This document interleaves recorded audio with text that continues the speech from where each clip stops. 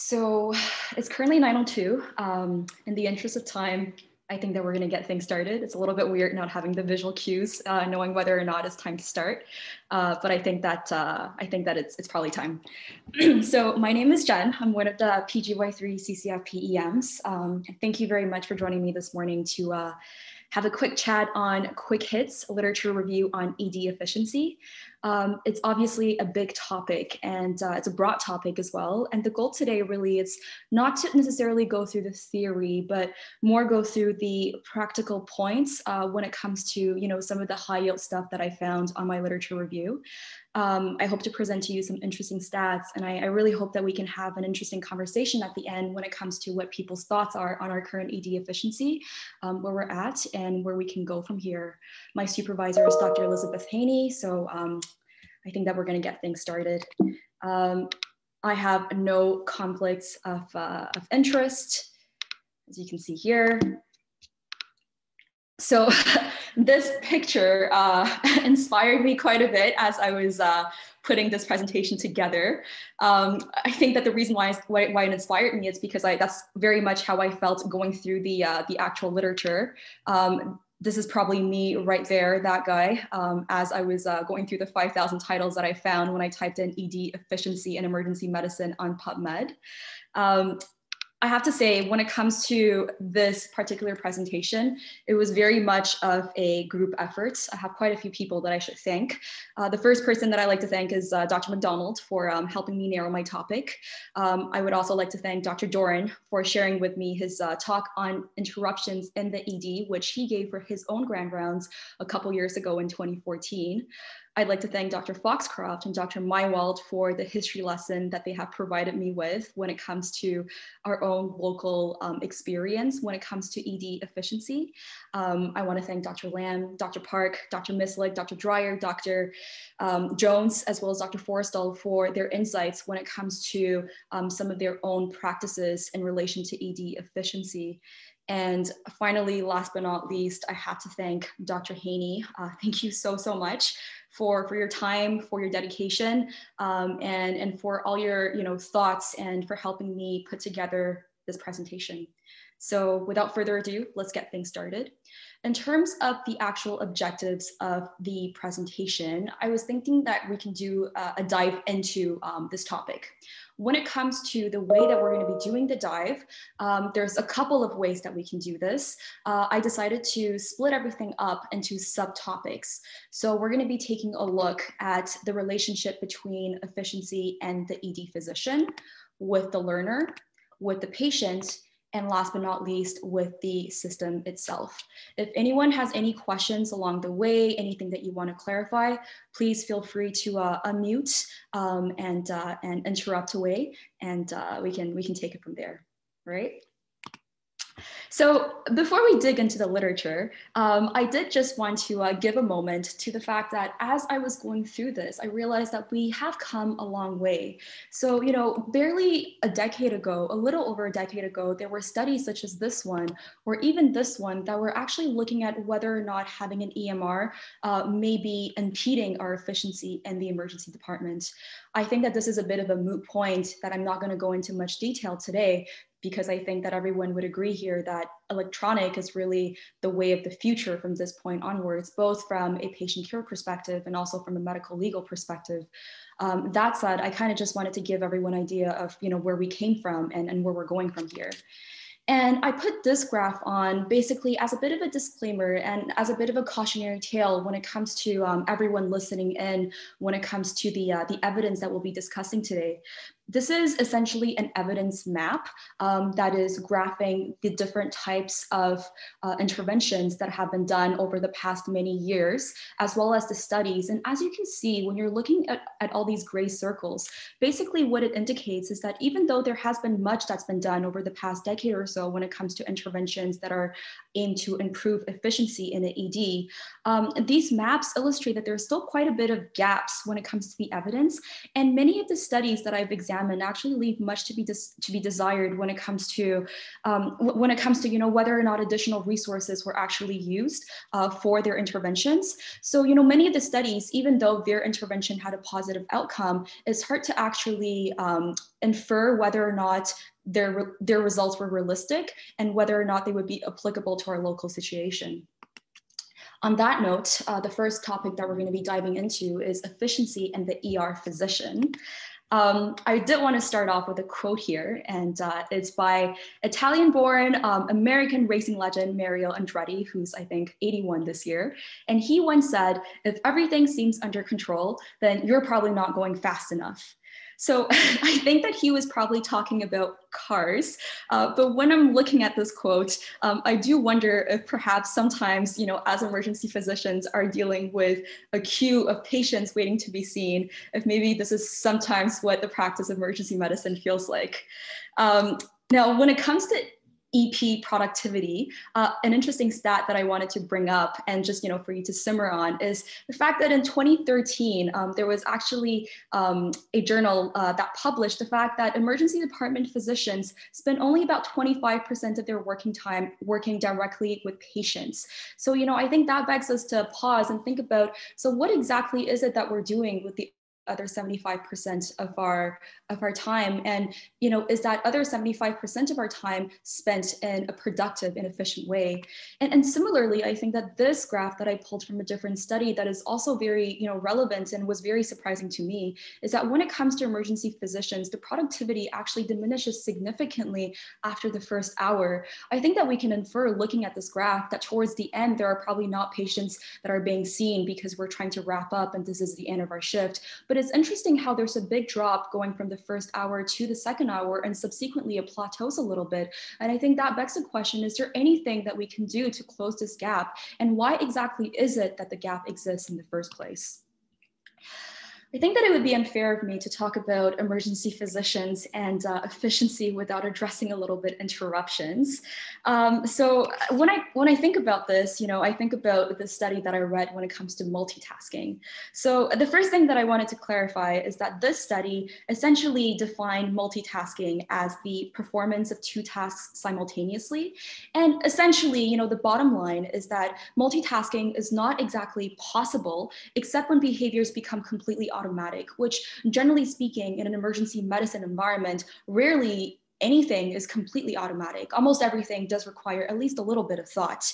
And the task switching is essentially what causes disruption in the primary task, and this may actually contribute to error. And this is a model of distraction that study actually illustrated.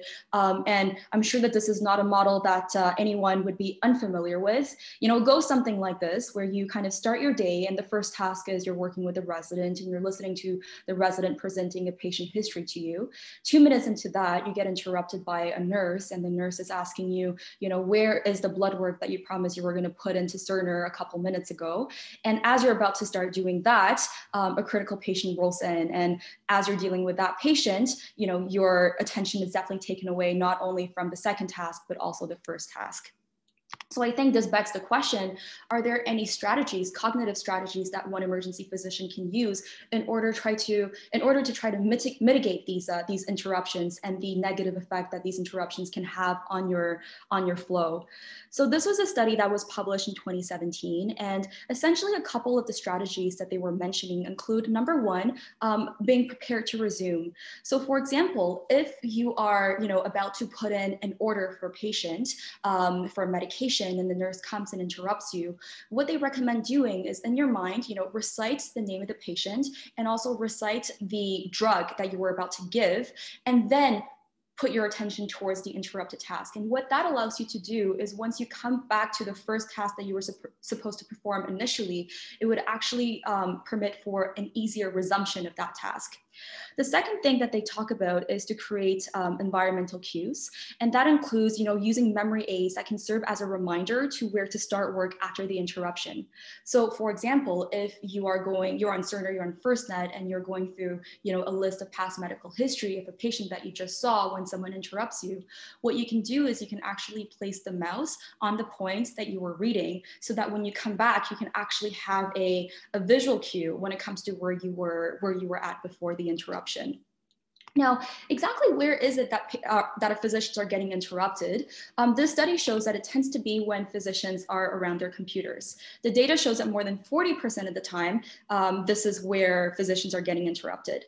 So, I think that this also makes us think that perhaps computers should actually be developed in a way that they can more easily and more explicitly allow physicians to indicate on the computer itself when they're working on a task that is critical and they would prefer to not be interrupted. So just food for thought and perhaps something for future developers to think about. Now, I wouldn't want everyone to, go away from this presentation thinking that all interruptions are bad and no one should be ever interrupted, because I think that interruptions are an intrinsic part of the practice of emergency medicine. And I think that this was actually reviewed by Dr. Doran with his supervisor a couple years ago in 2014, when he reviewed the psychology between interruptions, medicine, as well as the practice of flight decks. So when it comes to what I took away from listening to his presentation is that not all interruptions are a bad thing. So for example, what his research showed is that when you're getting interrupted for some tasks, such as, like not a very high risk task, for example, casting or suturing, and when you weren't going at very high speeds anyways, and those are tasks when one is doing, when they're letting their minds wander a little bit, getting interrupted during those moments can actually increase your productivity. So something to think about. And I think that ultimately what we want to take away from this presentation is that interruptions can be good or bad. And the most important thing is to be mindful of your interruptions and perhaps to pause a little bit before you're about to interrupt someone and to think, is this really something that I should be interrupting them about right then and there? Now, the next thing that I was looking at when I was looking into the literature for efficiency is is there a point when emergency physicians become less efficient? And what was really interesting about the data that I examined is that the efficiency of an emergency physician actually caps at about 1,500 hours per year. Now, this study actually plotted RVUs per hour against annual hours worked. And just to define what RVUs mean. So this is a unit that is generally used in the States as a billing standard. And essentially the way that this is calculated is this is a compound value that is calculated not only from, the amount of patients per hour that is seen, but it's also using, the acuity, it's also using the time of day. So it compounds many factors together and it's aimed to provide a much more objective value to productivity compared to just saying, the number of patients that one sees per hour. This study that I looked at that was published in Academic Emergency Medicine in 2018 essentially looked at some of the high key efficiency practices of some EP providers. And the two things that I wanted to mention when it comes to what they found that was very helpful that actually surprised me is, number one, there's obviously things like your patient load that would affect your efficiency, running the board that would also affect your efficiency. But the two things, the more soft skills that they were looking at is when you're actually addressing your team members by name and when you're actually communicating regularly with your team members, that would actually be it would be very helpful to your own practice as an emergency physician when it comes to your efficiency. It's hard to talk about this topic as well without discussing the question of pay, because we wonder, is the dollar sign in any way associated to an EP's productivity? And I think that I would want to bring to your attention this particular study that was published in 2018 that looked at the effect of a fee-for-service environment. And essentially the takeaway from that study is that fee-for-service environment was associated with about a 9.6 minute reduction in wait time, which is definitely compatible with an extrinsic motivational effect. But this was not in any way sustained. So the conclusion from that study is that although physician compensation is an important policy issue, it's definitely far from being the primary determinant when it comes to ED operational efficiency. Something else that I'm sure many of us think about, and I also think about as a resident, is is my asking a question to my supervisor, is that actually having a negative impact on their flow? So what is the effect of having learners around on the actual emergency physician? I think that something that was really reassuring was proven again and again by many different studies. For example, this study that I want to bring to your attention was published in 2010. And essentially what they seem to say is that efficient teaching doctors actually appear to be able to perform clinical duties in a busy ED environment without sacrificing their ability to provide education. Exactly why that is may actually be examined in this particular study in 2007. And essentially what they determined is that when it comes to teaching scores that are given to emergency physicians by residents, it's not exactly related to the productivity or how busy they are at all, but rather it's the learner's perception of the attending physician's clinical teaching skills, is whether or not they're actually willing to teach, and it's the overall learning environment on like altogether that would have an impact on the learning, on the teaching score that one would receive. And many other studies, I have to say, would show the same. So I think that the takeaway from this point is that no statistically significant relationship between clinical productivity and teaching evaluation was found in any of these studies, to be honest. Now we're going to be delving into the second part of the presentation, which involves efficiency and the ED learner. The first thing that I wanted to discuss is resident productivity. Now, before we go into that, when it comes to July phenomenon, I did want to elucidate that for everyone. So in case anyone was wondering, well, wonder no more, July phenomenon is well and real. This was actually demonstrated in a study in 2018, which evaluated about 100 EM residents during their first month of practice in their R1 compared to subsequently in their subsequent months of practice, also in their first year. And they actually determined that there's about a 10-minute difference time when it comes to the average door to doctor time. There's about a 35-minute difference time when it comes to the dispo time. And in terms of the length of stay of the patient itself, there's actually about a 50-minute difference time. So quite a significant difference. But the positive news actually is that there's actually, they're quick learners. And in the first year, as you can see demonstrated in this graph here, there's a huge learning curve. So going from July to April, and we're just going to focus on the bolded line here that represents the EM1 residents, you can see that there's a steep learning curve. So even though at the beginning they may be a little bit slower, the more time they spend in the emergency room, the quicker they catch on, and they pretty quickly, catch on to their R2 levels. And the same thing is demonstrated in this study here. I'm not gonna belabor this point in the interest of time, but essentially just to demonstrate that the productivity when it comes to PGY1s compared to PGY2 and PGY3s, there's a big difference, but they're quick learners. Now, this is an interesting point that I wanted to bring up. And this was a study that was published by Dr. Chan, medical education extraordinaire from McMaster University.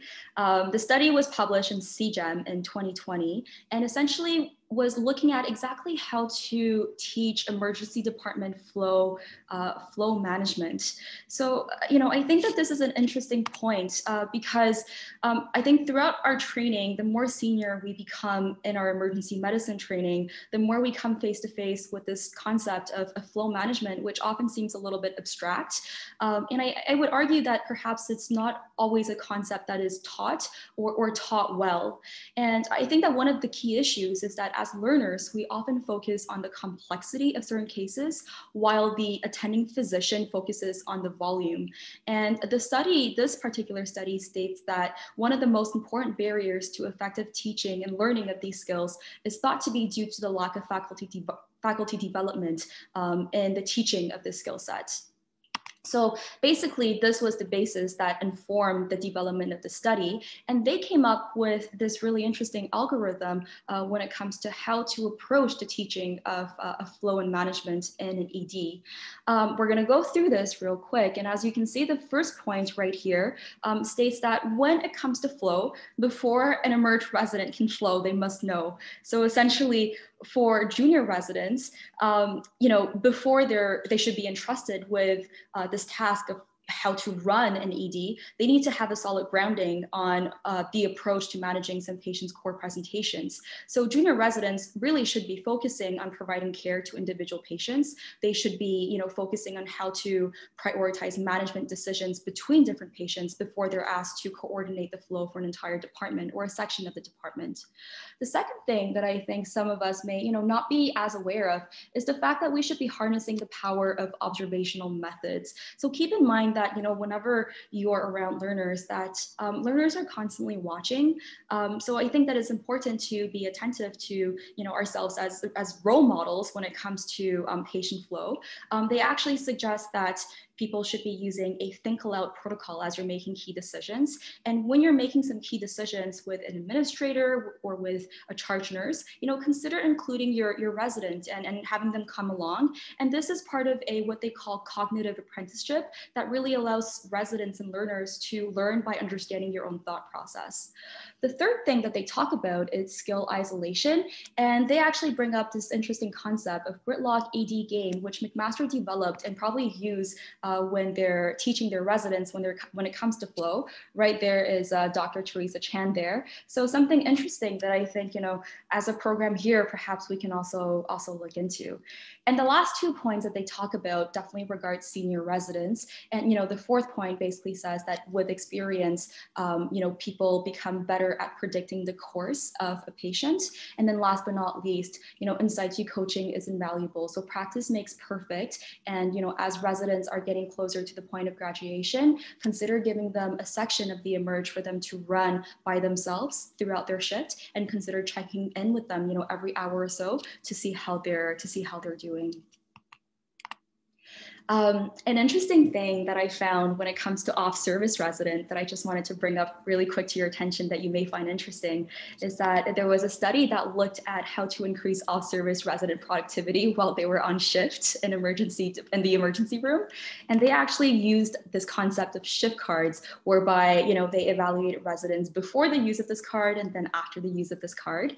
And what they ended up determining, as you can see here, when you're comparing this first bar with the second bar, is that by using the shift card, there's actually a little bit of improvement when it comes to their productivity per hour. Now, we're not going to go through, these exact little points, but I did the calculation for you. And essentially, this translates to about a difference of 1 patient per shift when you're thinking of an 8-hour shift. One extra learning experience may not mean a lot when it comes to just a one-time setting. But over the course of a block, of a rotation, and over the course of mentoring many different residents, I'm sure that this can add up. So it's definitely something to also consider locally. Now, at some point, I think that we start to think about, does length of shift matter when it comes to efficiency and productivity? So this was actually examined in the study that was published from Albany in 2007. It was a brief report, and they compared about 200 I believe it was 9-hour shifts with about 112-hour shifts. And essentially what they determined is that even though the absolute difference is small, it was about 0.09 patients per hour. In an ED with, between 100 to 120 hours of resident coverage daily, this difference actually results and anywhere in between 9 to 11 additional patients evaluated by residents on a daily basis, which I think in the long run can definitely add up when it comes to the significance. Now, moving on to this classic, this is one of the finest literature out there in the medical literature, House of God. This quote that I wanted to read out loud for everyone. So, show me a medical student that only triples my work and I will kiss his feet. So this is the 11th law, in case anyone was wondering, in the book. And it clearly exemplifies this concept, this common belief that medical students or learners are probably a hindrance to expedient patient care. So, that is a good question. And I think that the question is, do learners actually slow the department down? And after examining the literature, I have to say that my reaction is kind of like this. Like, I'm not I'm not too sure. The evidence seems to be a little bit conflicting. And to summarize the evidence for you, it goes something like this. It seems that the more junior the learner, the more they tend to add up anywhere between 7 to 20 minutes to the length of stay of a patient. But then again, there are other studies, such as the graph that I pulled from here. It's a graph that I pulled from a study entitled Impact of Learners on, the emergency medicine attending. It was published in 2014. It basically demonstrated that attending physicians alone or attending physicians with a medical student, their productivity are very similar. Their productivity is higher with a resident, and this is regardless of whether the resident is a junior resident, an officer's resident, or a senior resident. So this is actually a compound value. So I think that the takeaway point from here is that regardless of whether or not these studies hold value or not, I think that I would counter and say that even though junior learners may take more time, they tend to do a much more comprehensive assessment. And one could argue that the value of the learning they gain from the time that they spend with you, the attending in the emergency department, is intangible and is not easily measured. So the third point now that we're going to be delving into involves efficiency and the ED patient. So in terms of the first study that I wanted to present here, it's something that I was wondering myself as I was delving into the research. And that was, if one is becoming more efficient and more productive, does it mean that the patients just don't like us as much because we won't be as nice? We're not going to be, listening to them as much. And this study published in 2017 actually implies that the physician's ability to establish a positive rapport with their patient is actually independent of their productivity, which I think is a reassuring thing. And moving on, the second point that I wanted to address when it comes to ED efficiency with the patient is this concept of swarming. Now, what exactly is swarming? So swarming, as you can imagine, involves the team together, including the learner, the attending, and the nurse, all seeing the patient as a collective. We've probably all done it. We've done it consciously, unconsciously. For example, a patient is very sick, so you just say, hey, come with me, let's just go see the patient together. Or, we're in a situation where there's a bed block, there's not a lot of patients to be seen, so you take your learner with you and you guys go and see a patient together. So I think that now, you can rest reassured that that practice actually has good evidence when it comes to, not only family and patient satisfaction, but also learner education, specifically junior learner education as opposed to senior learner education. As well as efficiency. So also something to think about if you do include this in your practice. Now, the last section that we're going to delve into involves efficiency and the ED department itself. The first thing that I wanted to address here once again is the concept of finances as an incentive for an ED. For this part, I found a study that was published in 2013, and it was published out of BC from the Vancouver and the Vancouver surrounding hospitals. And essentially, what they did is the BC government at the time expected that if they were to provide incremental funding for hospitals, it would decrease ED wait times and also length of stays if the policies were effective. So they invested about $13 million between the fiscal year of 2011 and 2012. And for EDs that actually participated in the program, they got about $1.5 million per emergency department. The conclusion of that study was that the success did not seem to be very definite. If anything, I think the program was met with mixed success in reducing length of stay in participating departments. So food for thought, and maybe finances is not the end all and be all. And tied in with that, you can think about design, because very often we can spend quite a bit of money on redesigning an emerged department, whether we're redesigning the flow, we're redesigning the amount of beds that we have in there. And once again, we have to ask ourselves, is bigger always better? This was looked at actually in a study that was published a couple years ago, and essentially what they did was they increased the amount of beds in a large academic center. It was done at the University of California. They expanded their number of beds by 60% from 33 to 53 in the emerged department, and then they measured whether or not that actually improved their efficiency. The summary of that study is that not only did it not increase their efficiency, it actually increased their number of boarded patients. So bigger is definitely not always better. And this was re-exemplified in another study here that was not done in a real life, but it was done as a sim. And they were essentially looking at, the factors that can improve ED length of stay. And essentially what they modeled is that the rate at which admitted patients depart the ED have a bigger impact and improvement on the overall ED length of stay, whereas increasing the number of ED beds did not. Now, the one intervention when it comes to design that I really wanted to talk about that has quite a bit of evidence for is this concept of fast track. It's actually, out of all my readings, and if you have one takeaway point, let it be fast track. It is the one intervention that leads to the greatest amount of benefit. Many studies have demonstrated the same, so I won't be going through, all of them, but just to give you an example, this was a study that was published in 2006, and essentially in their department, they established a very strict criteria when it comes to patients that can be eligible for fast track. And a physician assistant in the emergency department was dedicated to that section of the ED.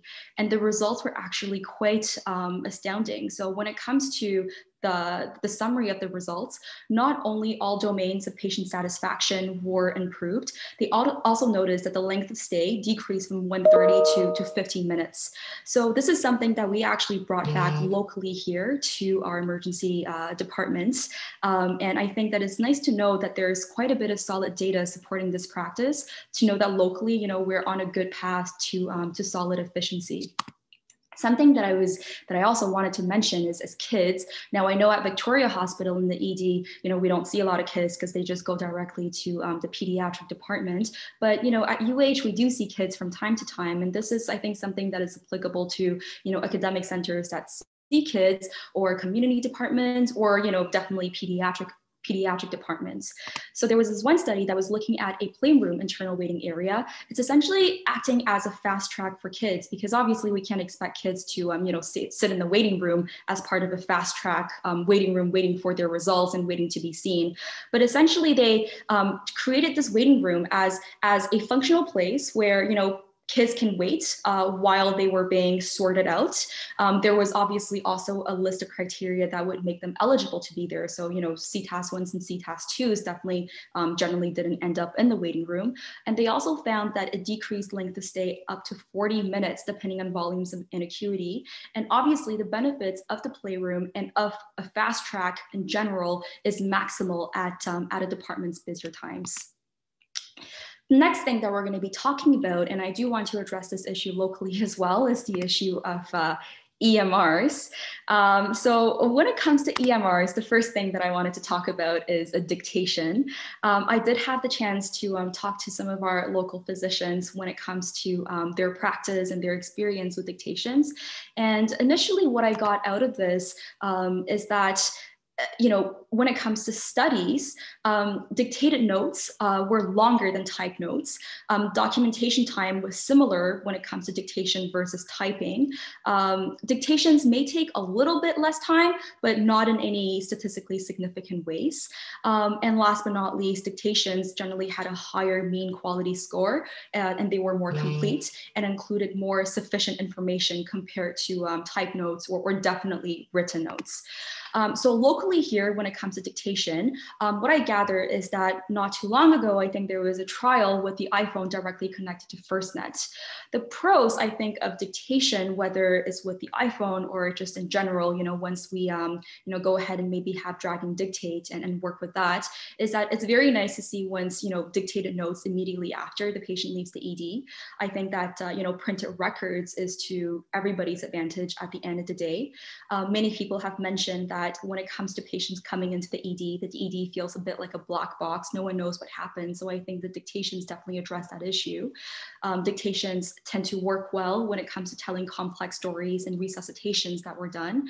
And finally, last but not least, medical legally, I think the dictation definitely also can help us quite a bit when it comes to illustrating the path of a patient throughout their emergency room course. When it comes to the cons, so it can definitely be a little bit clunky. I think that there's a very steep learning curve with dictation, and it can be a time trap for people who are not as used to it. And from a productivity perspective, it slows you down at the beginning, but maybe this can change with a better platform. And I do believe that there's been some talk when it comes to getting Dragon Dictate as a trial, but I'm not too sure where that is at yet, and I'd be happy to hear everyone's opinion on where you think this may be going for us locally here. So the other thing that I wanted to talk about is typing. I think that there are many more people typing compared to people dictating. When it comes to typing on FirstNet, in terms of pros, for people who are quick typists, they feel like they're pretty close to their baseline when it comes to their speed, typing versus charting by hand.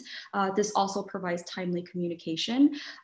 People have mentioned a good point, which is reputation for the emergency department, to be able for other services to receive clear notes when it comes to what happened to the patient during their course in the emergency department. I think it's definitely positive for us as a specialty. And this may sound actually highly unpleasant to some people, but junior staff actually tend to really like the idea of being able to wrap up their charting at home. And when it comes to some of the cons, the system unfortunately still isn't super well integrated with Cerner and FirstNet. So I think that this is something that is definitely a work in progress, and something that Cerner and EMRs can improve on in the future. A quick note on the concept of the iPad. There was an iPad experiment actually not too long ago. The only thing that I wanted to point out that I'm going to readdress later when I talk about future points and where to go from here is we did have an experiment here. I believe that it left much to be desired. Part of the reason why it left much to be desired, it was because the biggest problem was that Cerner essentially didn't really have a functioning mobile touch interface for FirstNet, and it was very clunky to use. Not to mention that for the mobile network, very often the mobile network would drop and disappear, and you would have to find yourself in a situation where you had to log in again. So it was a good thought. Maybe we can bring it back again in the future, but unfortunately with our trial here locally, it wasn't very successful. Something that I wanted to address quickly here is the concept of scribes. Scribes are definitely more popular in the States than they are here. And there's actually an estimation that, in an 8-hour shift, emergency physicians spend between 90 to 120 minutes on documentation. Now, when it comes to scribes, I think that we should think about first and foremost the cost of training a scribe. So there was this study that was performed in 2016, and they estimated that it cost about $6,000 US dollars, to be clear, when it comes to training a competent scribe. There are many studies out there, mostly out of the States, evaluating, the efficiency of a scribe and how does that influence the productivity of an emergency department and of an emergency physician themselves. And this is fresh off the press. This was published, I believe, in February, so just published in 2021. And it was a systematic review and meta-analysis on studies that have been done so far. And to conclude, the pros of having medical scribes include having provider satisfaction with a scribe. I don't think a lot of people really like doing paperwork, so that's definitely a positive there. Patients also tended to be quite satisfied with a scribe. However, despite the fact that scribes tended to improve, those factors, there was not a clear improvement in overall length of stay. So perhaps, part of the solution, but definitely not a big part of the solution. Now, something to mention that I've noticed happen in multiple departments across the province, so provincially, but also nationally, is when it comes to this concept of having physician in triage. Does having a senior member of the medical team sit at triage help move patients along faster so that we can start workup for them and move them along in the department? I have to say the studies that I've examined show pretty conflicting evidence. I think that this is a bit of a landmark study. It's a systematic review that was published in CGEM in 2020, and essentially the results were non-significant. So the time to the first medical consultation obviously was reduced, but otherwise it didn't actually have any significant patient benefit for patient flow, nor did it actually reduce the number of patients that left the department without being seen. So it seems like everything that we've kind of talked about so far point back to patient boarding and the bottleneck problem. A quick note on handoff. I just wanted to say that locally here, we do have a handoff policy on best practices. I'm sure everyone is aware of this tool right here, SBAR, quite simple and quite easy to utilize. I just wanted to say that this was an interesting study when it comes to the quality of the handoff and how does a handoff actually influence efficiency and quality of care. And I just wanted to say that many of us may think, if I'm spending a lot of time handing off, then I'm going to leave my shift later, and this is definitely going to be an impediment to my efficiency. But surprisingly, this study shows otherwise. So this was actually a study that was published in 2014, and they developed a dashboard sign-out checklist. And what they determined is that definitely significant improvements were seen when it comes to reporting of the HPI, when it comes to reporting of the ED course, when it comes to the other person getting the sign over, being more aware of the plan. However, there was actually no significant change when it comes to increasing the time to sign out at all. So perhaps something also for us to consider when it comes to trying to minimize the tasks that we do that can impede our efficiency. A note on clinical assistants. Locally, I believe that we know them as EDTs. There's research about them as well out there. And the quick note that I just wanted to say is that they're there for good reason. This was a study that was published that basically they called them physician navigators, and they were evaluating their effect on productivity.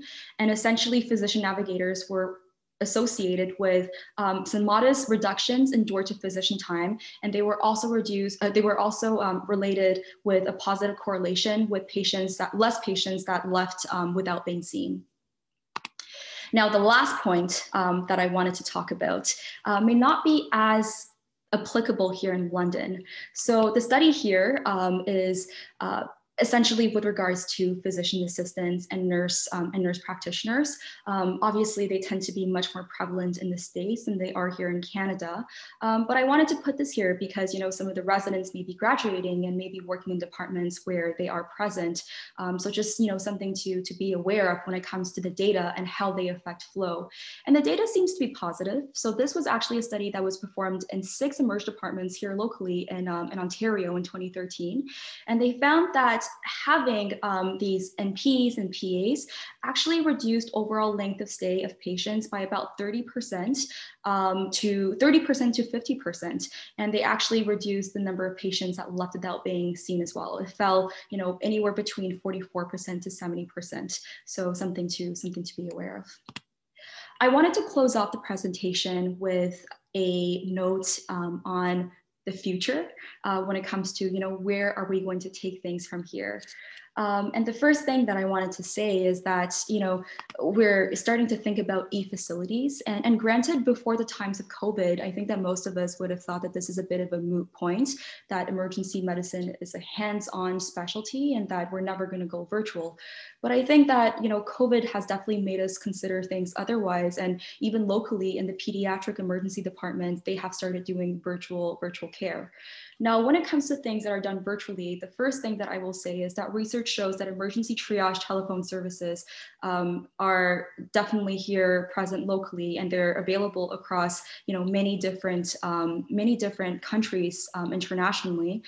They have not been shown to help the emerge when it comes to overcrowding, and they have been shown to be a bit of a drainage and resource as well when it comes to healthcare management. The thing when it comes to e-facilities that that we're thinking about is is there a possibility of having a physician that is working on shift, but then also having them examine patients that call in locally.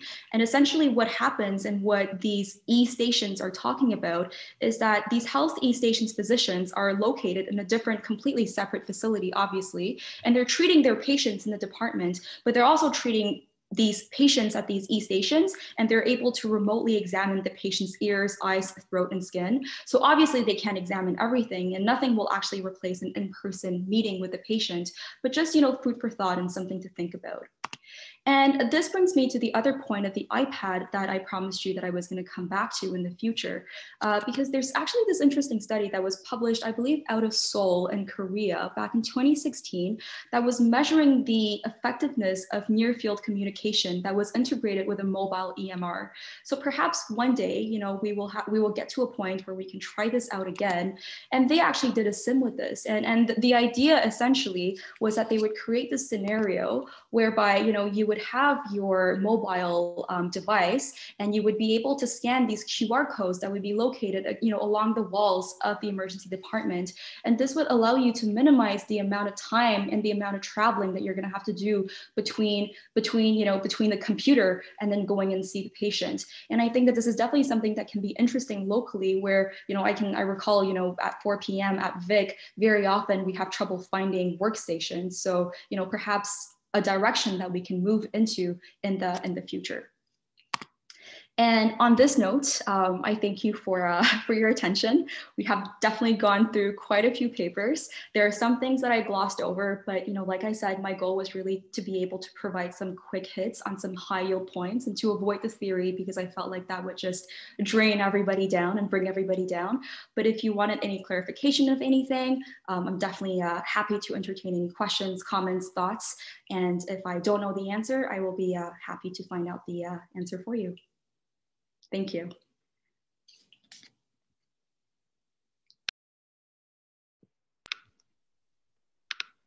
Thank you, Jen. Can you hear me? Yep.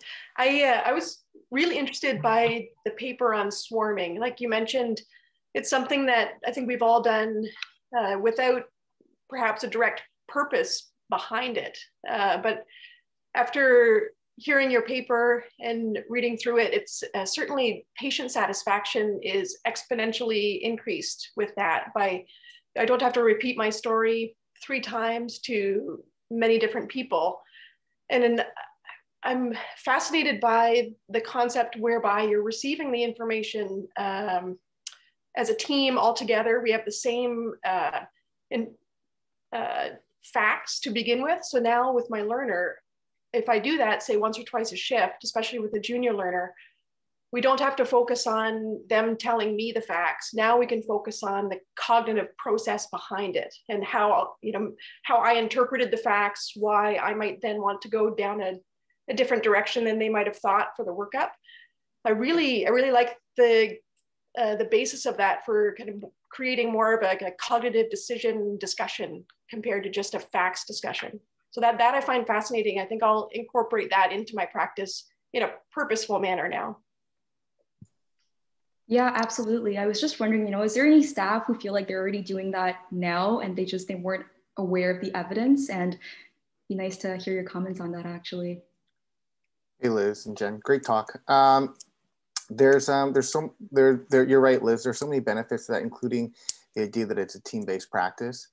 So you're much more in tune with your nursing staff as opposed to getting kind of a partial handover from your nursing staff. The other thing that might be an unintended consequence of it, and I've been in this scenario before, is a medical legal aspect. In my previous work experience, we were doing team-based or swarming basically. And a patient complained, and the nurse's experience of that complaint was very similar to mine, which was very helpful in the complaints process. So there are a lot of benefits to it, but I would agree that the idea of having multiple practitioners in a team-based fashion managing a patient is just intuitively a good thing.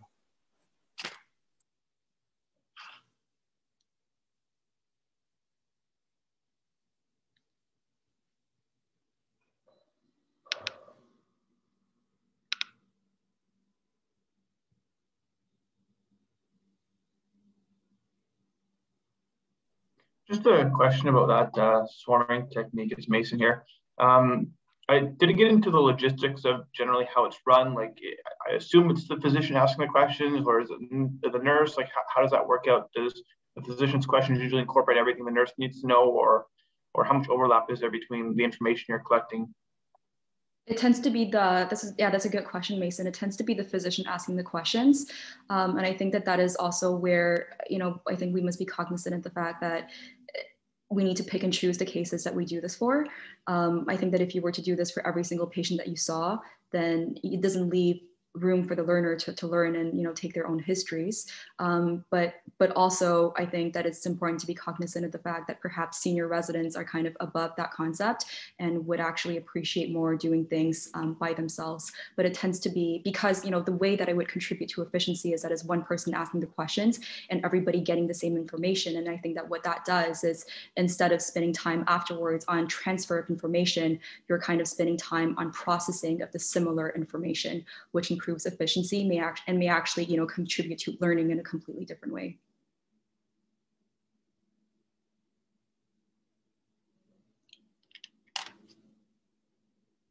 I was just wondering, if I may ask, when it comes to people doing dictations or who did dictations, is there any news on are we going to be moving to Dragon Dictate at all or not? And I'll take that one since you bugged me about it by email yesterday. The reality is with here, there's a plan to move to Dragon. There was supposed to be a trial with a few of us to give it a shot. It has not happened, and currently there's been no real communication. I suspect it's to use the same excuse around the world, it's COVID related and resources have been kind of diverted, but it's been discussed.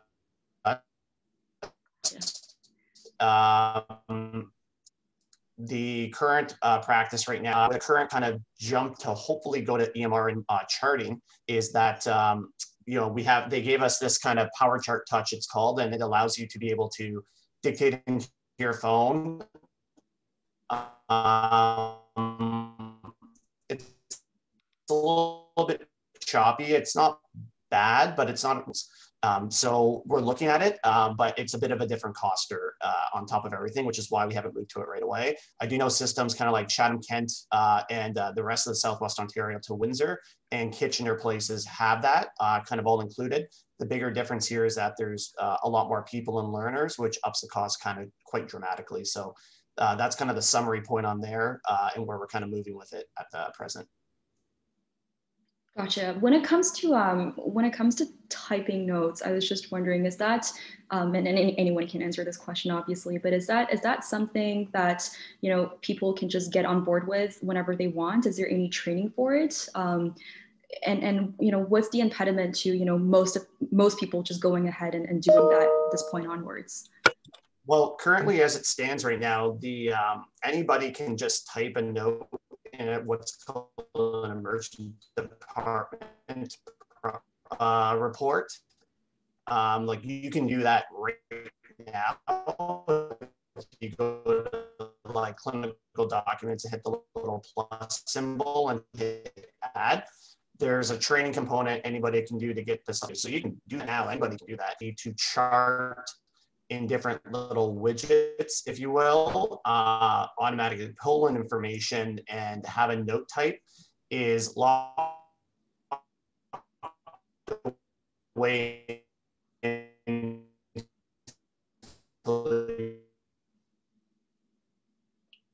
I think we're losing you a little bit here. I don't know if it's just me. Is anyone else also experiencing it?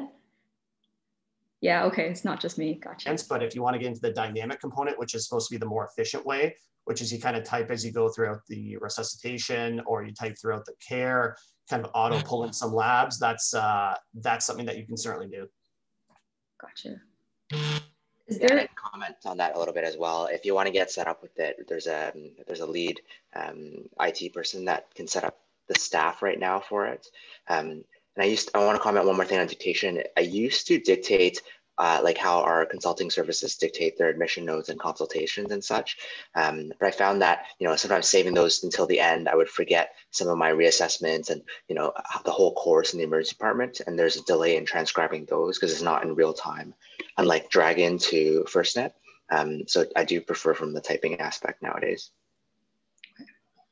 Just another comment. I don't know if the Microsoft Word version we have in the hospital is the most up-to-date one, but actually Microsoft Word has a dictation like possibility on there too. That actually isn't horrible. So I don't know if that's something that you can just copy and paste it from a Microsoft Word document into your note. Yep, you can do that workaround. That is totally something feasible. The problem is with any computers at the hospital, there are probably no microphones on it. So that is kind of your barrier in the short term. But if you really want to go home and dictate into a Microsoft Word, copy and paste and transcribe, that is certainly a feasible way to get around it. It's just probably not an efficient way. Yeah, and also, oh, sorry. A lot of internal medicine people use like the advanced clinical note to do their admission notes as well, where they use Microsoft Word. But all our WOWs and our emergency departments, most of them don't have Microsoft Word, and a lot of them will crash if you try to open advanced clinical notes. So that's also a barrier.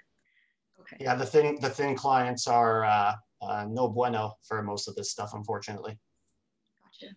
Having used the Dragon version of FirstNet in like the Chatham region, I can say that it's as much nicer from my perspective than dictating a full note, because as you kind of hinted at, you can do things in part as you go, you can modify it. It's not like the need to power through the entire thing and you see in real time what you're doing and you can edit it yourself. So I feel like it's got less of that mental barrier to dictating a note in one go, and it lets you dictate as you go, and I find it more efficient than typing by far. Yeah, I'll echo that experience. I used Dictate with Dovetail, which Epic, not server-based, but an Epic-based EMR when I was a trainee in Hamilton, and it's really efficient, and it's great to be able to, as you mentioned, add in your note as you go and actually see it pop up on screen. The nice or not thing about that as well, depending on how you get it, is that consultants could actually see your partially finished note, regardless of whether you published it or not in that particular system. And so they can sort of follow along, if you will. I don't think most of them did that, but if there's somebody very keen thinking that a particular patient is going to do that, you just want to be making sure that your note is all polished as you're doing your dictation or read. Thank you for sharing that. First of all, Lucky, you sound like a half robot to me, so I apologize if that was my connection. But I am half robot. Yeah, okay. You're in the 3/4 today. The other real-time thing, and I think a lot of the earlier adopters have loved the ability to document efficiently, but like specifically, you referred to a service, you spoke with the service, this is what happened really in the emergency department, this is what happened in the resus, and the notes there in real time for the service, and it makes such a world of difference, where at least later they can't say this is what happened. I think we all have felt that aggravation on the consult note the next day, that you're like, WTF, they were seen by the emerge doc and immediately ICU took over. You're like, yeah, immediately took over 2 hours later, but that's fine. And it's really, really satisfying to be able to like write stuff. And I don't mean passive aggressively, but just objectively that this is what we actually did. Downtime was X, this was Y. So that was, I do find it very beneficial, or a very complex story, psychiatry or otherwise, to be able to dictate those rather than type is huge, right? Because you can kind of say your words. The benefit of putting it with a station while you can dictate with Dragon and see it is that when you say something that maybe doesn't transcribe as well, you can kind of go back and backspace and highlight and do other things, and it makes it so you can really make the note what you want. So there's a ton of benefits there. The other probably piece that I'll share that we all identified that was going to be for us to go truly online is the ability to scan certain documents. Realistically, EMS reports, consult notes, certain forms or otherwise, being able to have that image recognition on the computer, because there's our note plus all the other maybe giant package that came from a nursing home, is really important, that you want that to be face forward, but you don't want to write it all. So I think if you want a successful EMR implementation, you need good typing ability and as well as dictation and image. And then from a hardware standpoint, you need the right computers and microphones with a good setup. Those are your kind of winning formula to actually transition to online.